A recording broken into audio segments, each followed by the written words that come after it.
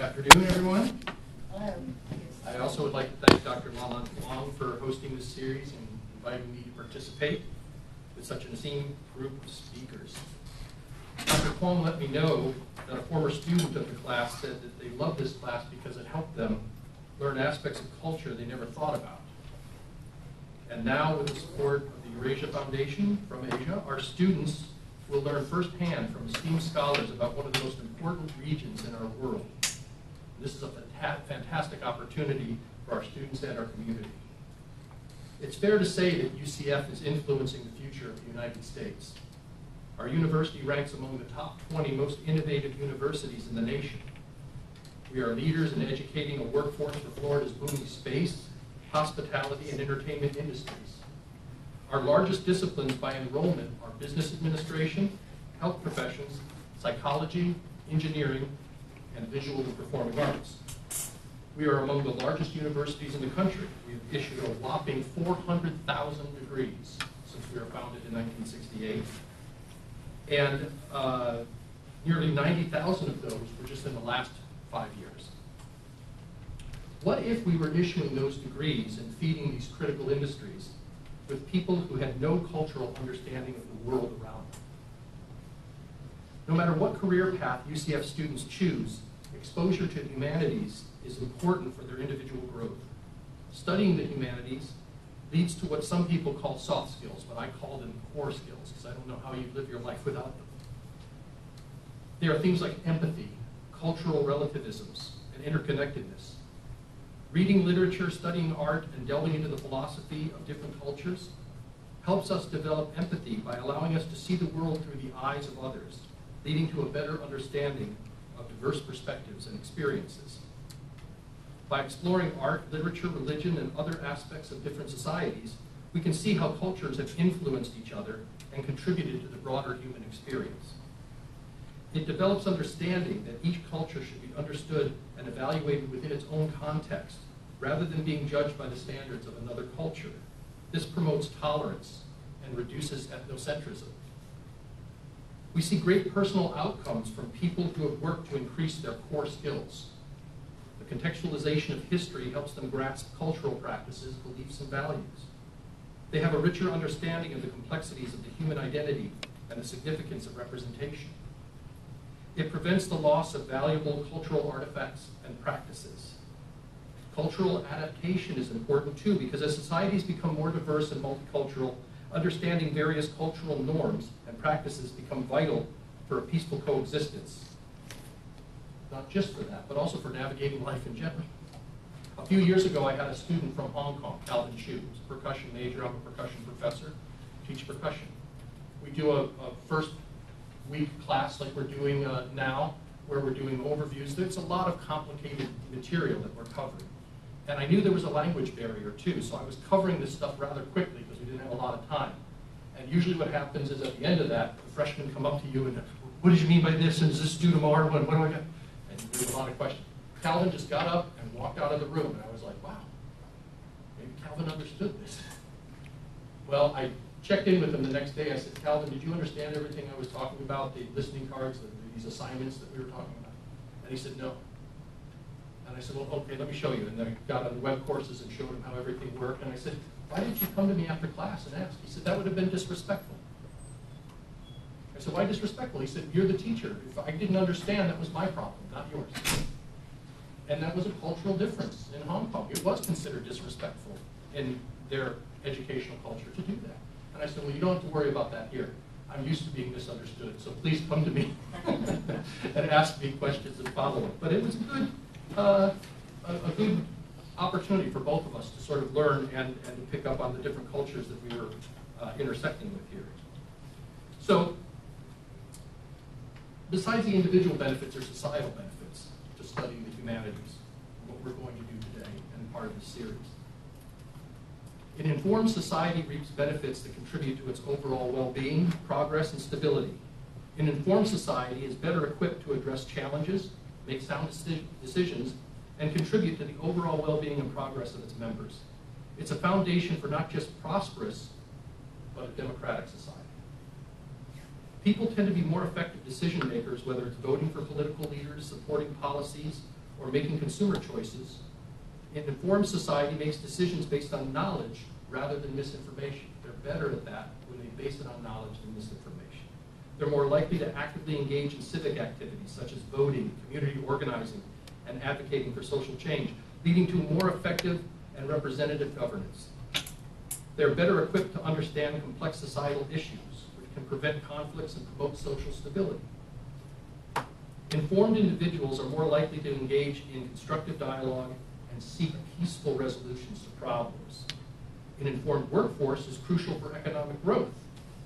Access to quality education and information ensures that individuals can acquire the skills needed to contribute to the economy effectively. Informed consumers also make better economic decisions, leading to a more efficient marketplace. Informed citizens are more likely to support and advocate for policies and practices that protect the environment. People are more likely to demand transparency from their institutions, governments, and businesses, which fosters accountability and reduces the likelihood of corruption and abuse of power. This is why the humanities and studying humanities is so important. A society that values and prioritizes education and information dissemination creates an environment that supports educational excellence. That in turn produces skilled and knowledgeable individuals who contribute to various sectors of society. An informed society values and supports quality journalism, which serves as a watchdog for democracy, informs the public, and holds institutions accountable. Access to information empowers individuals by giving them the tools they need to take control of their lives and make positive changes. Being able to evaluate the source of that information is critical. That will help you determine what is misinformation and what is information that you can trust and rely on. The individuals benefit, society benefits, industry benefits. It's not just about improving your personal skills or benefiting society as a whole. Cultural understanding significantly affects professional outcomes, benefiting organizations that hire people who have studied the humanities. Humanities subjects often require critical analysis, interpretation, and evaluation of complex texts and ideas. These skills not only enhance one's ability to understand cultures, but also foster critical thinking and a capacity to engage with complex issues. You know, I studied music my whole life, and as a percussionist, I took a lot of drum lessons. Now I lead a college. I'm thankful to my humanities classes that help me do this, because I'm working with people and trying to help them and serve them, and understanding them is a big component of that. I thought my business was always going to be music. It still is a part of it, but it's not all of it. Many humanities disciplines explore ethical questions and moral dilemmas that societies have faced throughout history. Having employees who understand the ethical dimensions of different cultures and societies can save countless hours, dollars, and even reputations. Informed societies are more likely to foster innovation and technological advancements. When people have access to knowledge and information, they can build upon existing ideas and develop new solutions to challenges. Informed individuals are more likely to make healthier lifestyle choices and seek medical care when needed, and stay informed about health risks and preventative measures, which reduces organizational costs. We have a global economy. Doing international business requires understanding different cultures for effective communication, cooperation, and diplomacy. In essence, exposure to the humanities fosters a deeper appreciation for the diversity of human experiences, builds a stronger society, and equips industries with a stronger workforce. Now that we've established why we want to build a culturally educated society, what is UCF doing about that? In addition to offering humanities and language education, which apparently you're not going to be able to find at every university coming up, UCF is involved in various initiatives and programs to serve a global community. UCF is actively engaged in global partnerships and collaborations with institutions around the world. These partnerships include academic exchanges, joint research projects, and cultural exchanges that contribute to a more interconnected global community. Study abroad programs are always a great way to start building a global citizenry. UCF offers a range of study abroad programs that allow students to immerse themselves in different cultures and educational systems. I'm pleased to say that just this summer, one of our faculty members led UCF's first abroad program to Azerbaijan.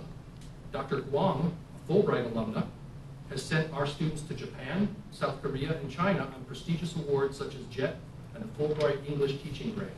and works closely with UCF Global to create new study programs in Asia. I hope many of you will consider taking advantage of that. Research is one of the university's primary products. UCF researchers have been involved in projects that address global challenges such as sustainability, public health, technology, innovation, and more. These research efforts contribute to solutions that benefit not only local community, but also the global population. Research in the arts and humanities, in this case, connects people from around the world through artistic and creative collaboration. Our faculty is recognized internationally for their achievements in the field of music, graphic design, literature, just to name a few. Cultural exchanges and performances are campus highlights. For instance, we had dancers from the Democratic Republic of the Congo and the Ukrainian National Ballet perform on campus last fall. UCF Global also collaborates with our arts and humanities faculty and students during their annual International Week events, so I hope you'll be on the lookout for International Week. Of course, there are many other initiatives the university is undertaking, including diversity and inclusion initiatives, participating in international conferences and forums, and a big one, global access via online learning. Not everything we do is within the physical or digital walls of UCF. UCF has long been known as the partnership university, and those partnerships have no borders. At UCF, we facilitate meaningful interactions with and collaborate with external organizations through collaborative workshops and seminars, joint research projects, collaborative grant applications, joint publications and reports, virtual collaborations, and more, including guest speaker series like the one you're experiencing now or about to. By adopting a multifaceted approach that includes formal and informal interactions, UCF can foster an environment of open dialogue, mutual respect, and collaborative innovation with external organizations.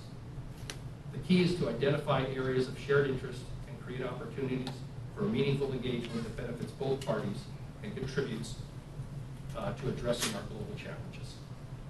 Dr. Kwong, I'm so grateful that you've coordinated this series, and again, thank you for including me. I especially appreciate that this series is being recorded because it isn't only our students who can benefit from hearing from the speakers. I hope that the leaders we will hear from this semester can also share their videos, these videos with their institutions, their students, so people can gain from these important talks. And because they will be publicly available, the talks this semester will be a public asset that will help us build a stronger and more culturally aware society